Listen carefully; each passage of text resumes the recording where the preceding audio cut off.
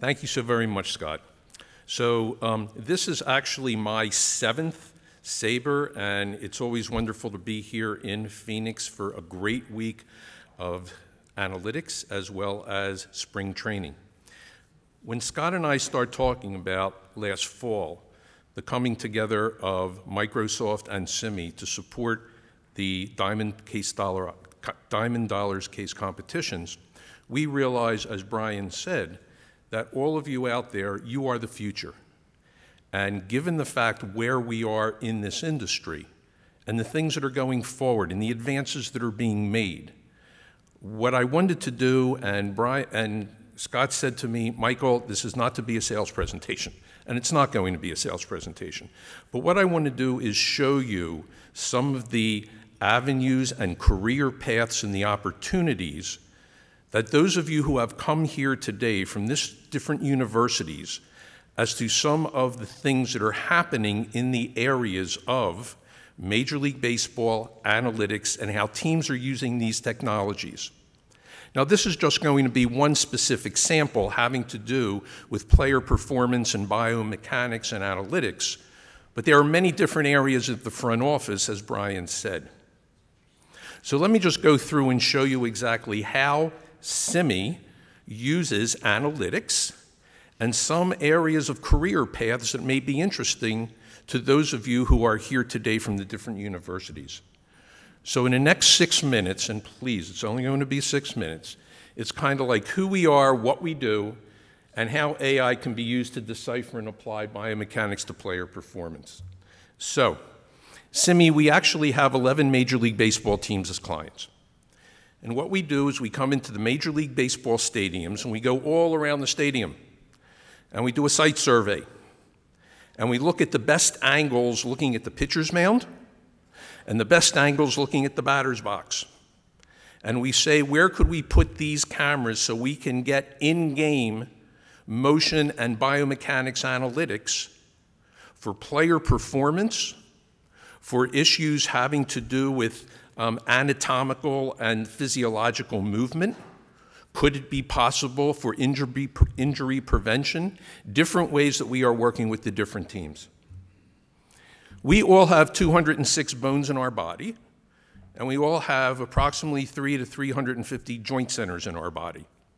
So what we are able to do with our technology is to look at the different types of bones, joints, angles, and see, in fact, during the game, how, in fact, these technologies can, in fact, track issues such as arm slot, ball release, hip rotation, stride length, knee lift. That's what we do from an analytical standpoint. This is what our screen looks like. And clearly, there are the different views that you are seeing from the 8 different cameras. And on the left, you have those different 30 types of analytical points that you can, in fact, look and choose based upon how you want to look at and understand what is happening. We do the same thing, obviously, for batting, also for swing playing, that standpoint. So let's get off of what we do and how we have raw data and working with Microsoft, because once again, Simi and Microsoft, we are incredibly proud to be working with SABR in this area. How, in fact, baseball-specific AI and machine learning scenarios can, in fact, be used strategically as well as tactically. So, for example, how many? Let's look at a regression analysis. Over 9 innings, inning by inning, what is the trend for pitcher X to deviate from best practices points of release? We know and understand that different pitchers have different types of deliveries.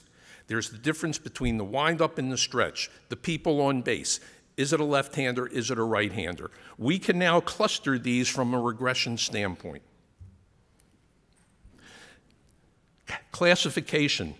In what late-inning situations will relievers throw a fastball, slider, curve, or a changeup? Right? As Tommy Lasorda said to Greg Gibson, Kirk Gibson, watch the Eckersley slider, and we know what happened there. So we have the ability to take this information and basically look at this from that standpoint as to what the pitches are being thrown.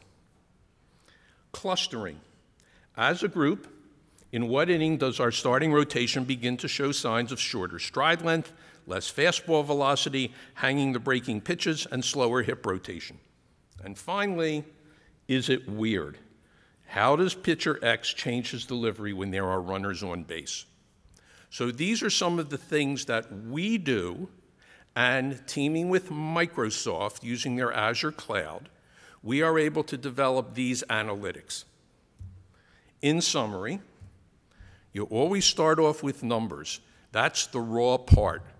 Numbers leads to data, data leads to information, and information leads to knowledge.